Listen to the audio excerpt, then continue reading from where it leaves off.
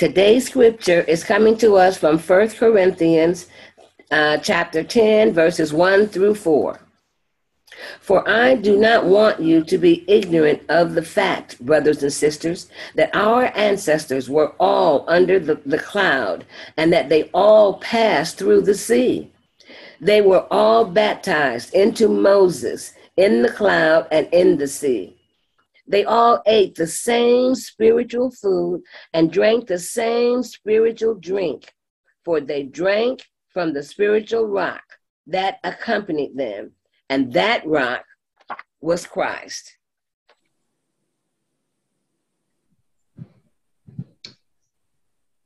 Please just take a moment of silence.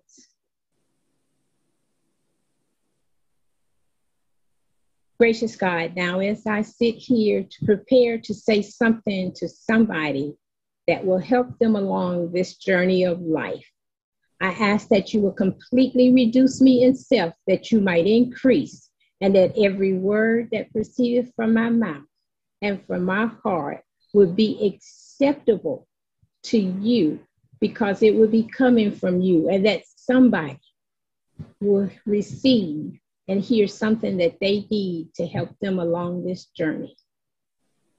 Father, Father, Father, we thank you for loving us in spite of us.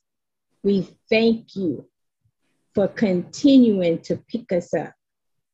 And we thank you for always blessing us. In your Son's holy name, I do pray. Amen. Good morning, Beth Salem, YouTube congregation, and Zoom family this morning. Fatherhood. This is it's not usually been a good day for me. But when Charlotte called yesterday, I could not say no. That's one thing I have a problem with, that little word, no.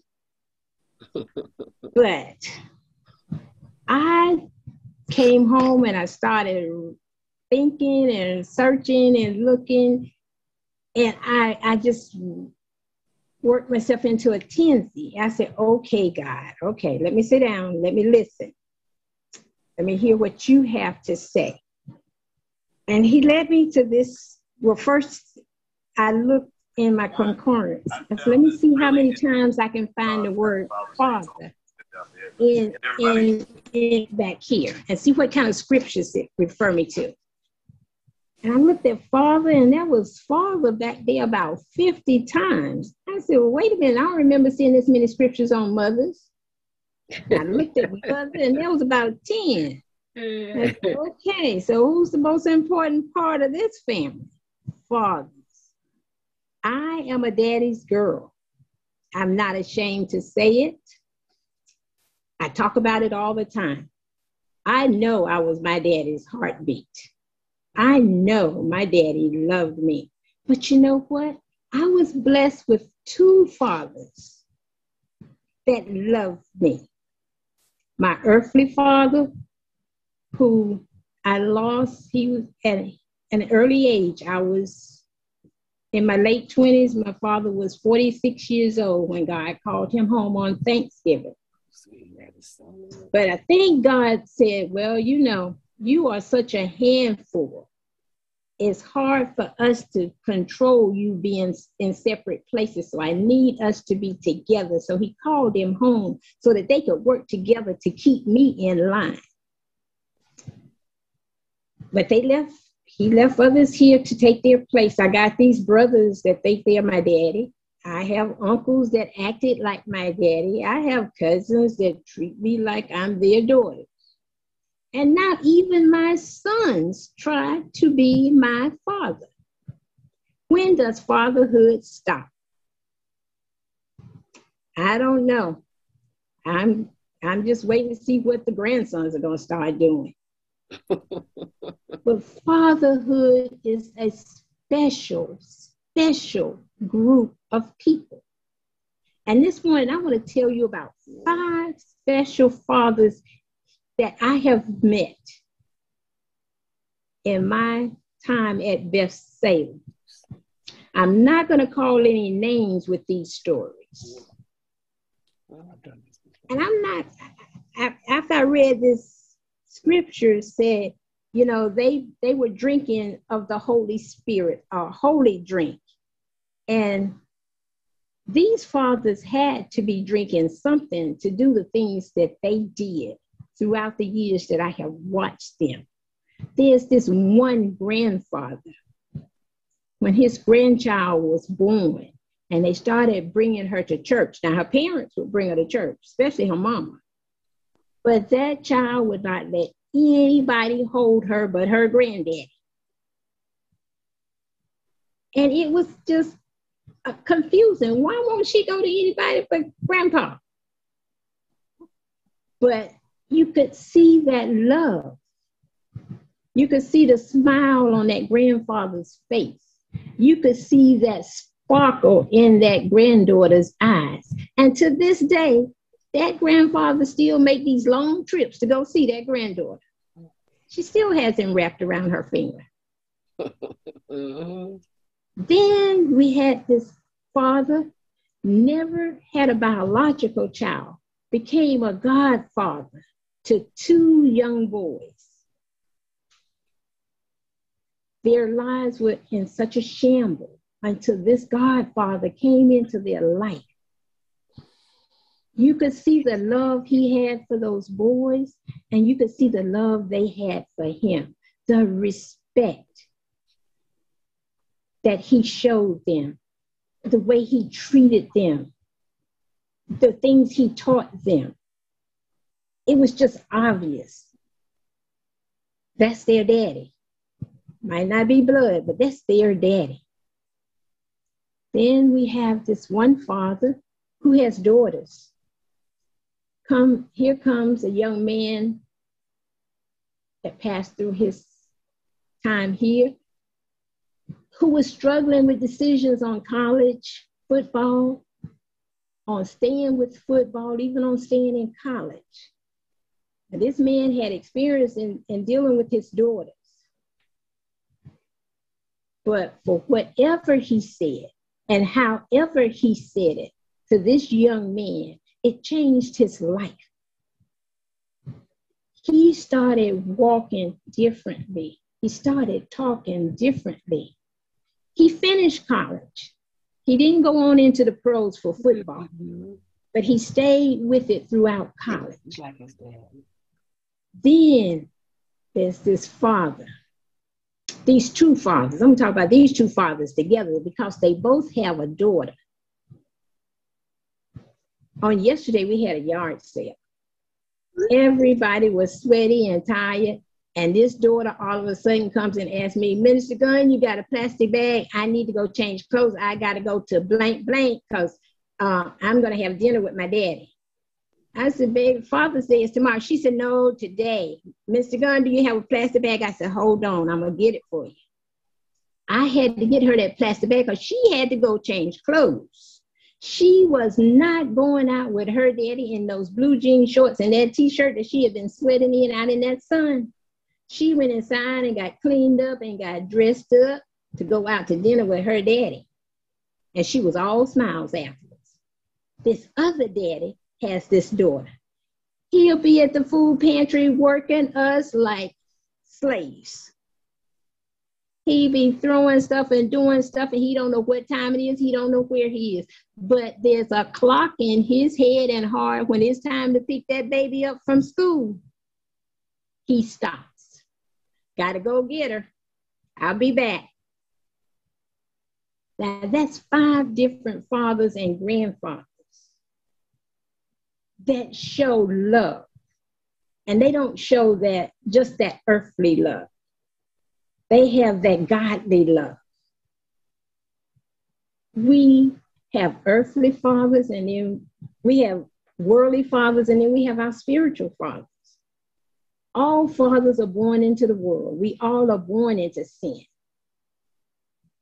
But then we are taught and led to live the spiritual life. I'll give you a few examples.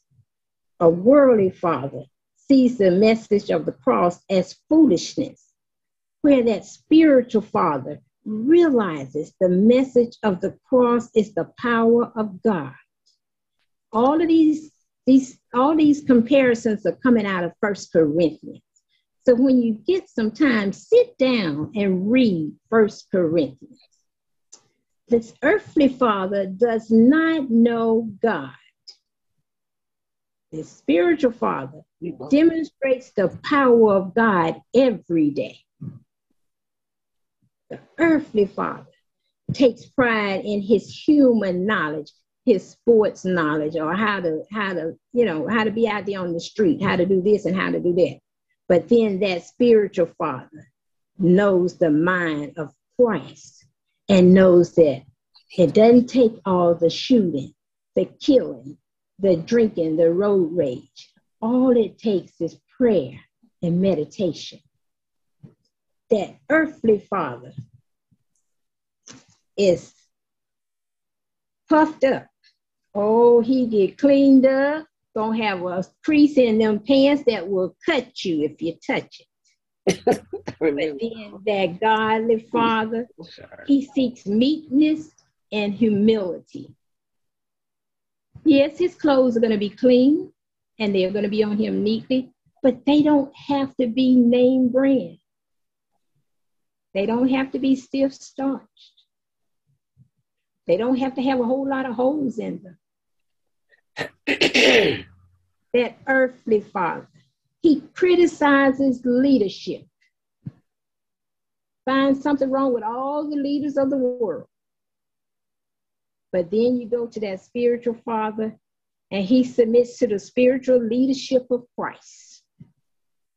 No matter how hard the task may seem, he doesn't complain. He just follows directions. Then the earthly father relies on the power of words. Oh, some of the words that come out of their mouths. Sometimes I have to remind my son and one of my grandsons, I had to, oh, wait a minute, remember who you are standing in front of. Remember who's in this conversation. Or even read something that they post on Facebook, and I might send them a little message and say, hey, oh no, you represent me. Do not put that on Facebook. But then that spiritual father, he relies on the power of God. And he will speak with gentleness, cleanliness, and sincerity. And then that earthly father, he takes pride in his personal accomplishment. Oh, I got a promotion on my job today. Oh, I bought me a new car today. Oh, I went out and bought me this, that. Oh, I turned it up last night. But then that spiritual father recognizes that God is the source of everything. Even his just being able to sit on the porch and look at the sun go down. That was an accomplishment. That earthly father, he insists on his personal rights. I have a right to do this and I have a right to do that. You can't take away my rights. But then that spiritual father becomes a servant of all, looking past the rights that he has, but leaning on all the understanding that God has given him to righteousness. Okay, that earthly father, he is always insensitive to others. It's all about me, me, I, those two personal pronouns. But then that Heavenly Father, he edifies others. He's always lifting up others, praising for any little thing they do, not just looking at what he has done. It's not about him. It's all about the Father that's in him. That earthly father is insensitive to others. Very. It's all about being them. All about just, it's about me, God. It's about me. Okay? That earthly father is very arrogant and says things to hurt others.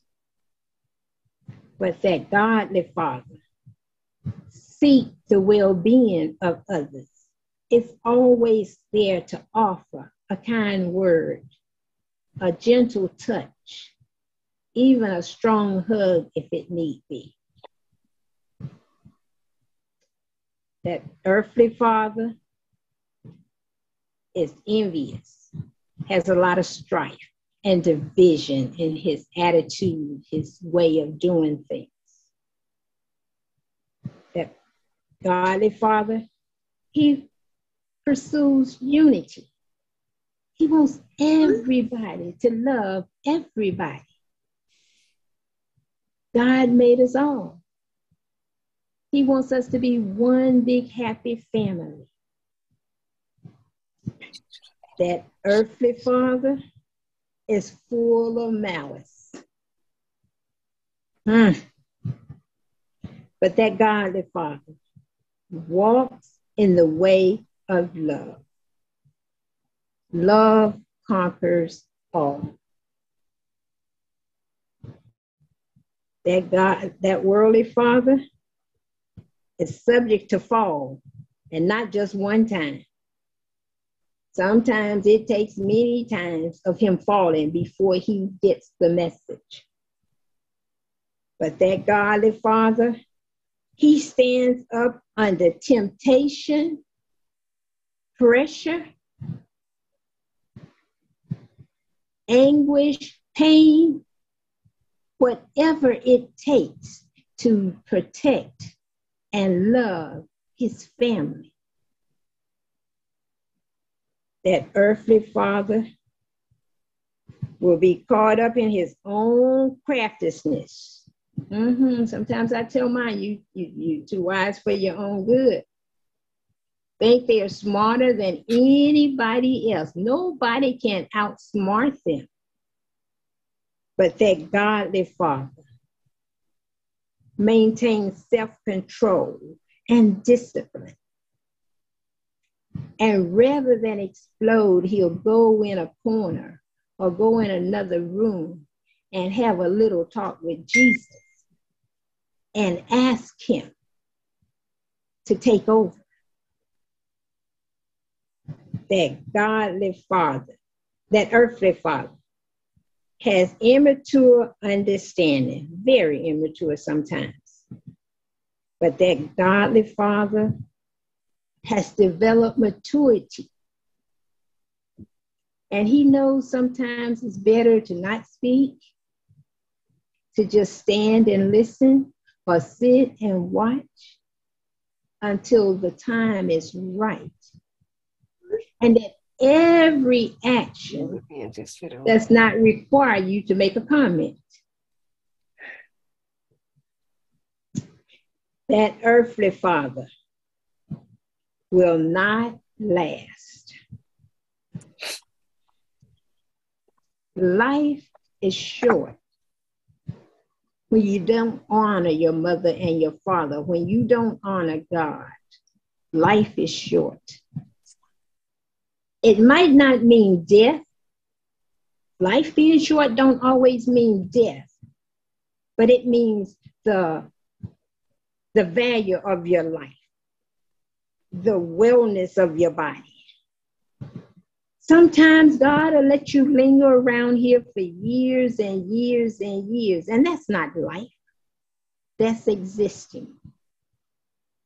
But then that heavenly, that spiritual father, he develops the maturity.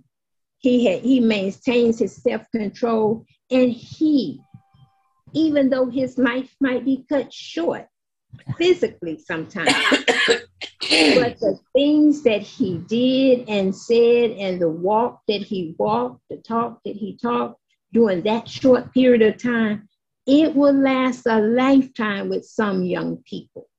These 5 men that I talked to you about at Beth, Salem, some of these children are as old as 30, maybe a little older. And these men have continued to pray and watch over them and minister to them. And no matter where they are now, no matter what their life involves now, these children or young adults know that there is a different way.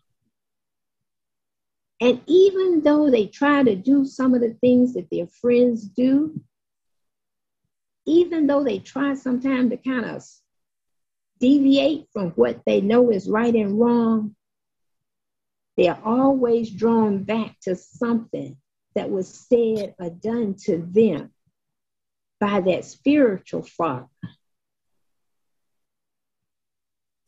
So fathers, no matter what category you fall under as a father, a stepfather, a godfather, a grandfather, a brother father, whatever your father relationship is with the young people in your life, not just the young men, but the young women, continue to do what God has called you to do. Continue to be that role model. Continue to be that mentor in somebody's life. Continue to be drunk in that spirit, that wine that God gave us.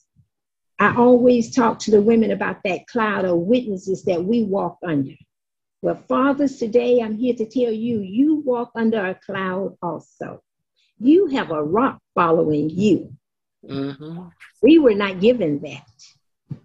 But you as fathers were given a rock. And that rock is filled with wine, a holy wine, to lead you, to give you that that my play mama says she gets from that little glass of wine she needs to take every day. You get that little that you need from Jesus to keep you going. Don't let nobody turn you around. Walk the walk. Talk the talk. Be like Christ. The only time that we hear that Christ asked his Father to do something different than what he was doing in his life was when he hung on the cross and he asked him to take away the bitter drink. Jesus never questioned God. He just followed. Fathers, don't second guess yourselves. Don't let others question your leadership or your fatherhood ability. Continue to be those fathers. Oh yeah, I just named 5 this morning, but there are a lot of others. There are lots of fathers out there that are good fathers. Fathers that want to do the right thing. Fathers that are trying to do the right thing. But sometimes there's that little something that get in the way, and sometimes it's called the mother. Mother, you might need to step aside and let the fathers be fathers. No matter whether they are in the house or out of the house, they can still be a father. Okay, everybody can play daddy, but everybody can't be a father. Yes, you can find somebody to play daddy to your child, but let that father be a father. There's a difference. I hope that I made you curious enough or angry enough or even happy enough that you will look at the fathers in a different light. Let that light that father is shining on those children's lives or that child's life, let that light shine. Let that father be that lighthouse in that dark spot in those children's lives. Fathers, keep shining. Keep standing. Keep praying. Keep being a godly man. And as you go about this day, let them serve you. Let them acknowledge you. Reap your blessings today. Receive all of your accolades today. To all the fathers that are sitting under the sound of my voice this morning, I think my daddy was the greatest daddy in the world. He will always be my first love. He will always be great. But I have a father that sits high. And he comes even before my earthly father. Fathers, accept Christ into your life. It will make such a big difference. Happy Father's Day. Happy month of June. Be strong. Hold on to God's unchanging hand. Any man can be a dad, but it takes a special person to be a father. Happy Father's Day.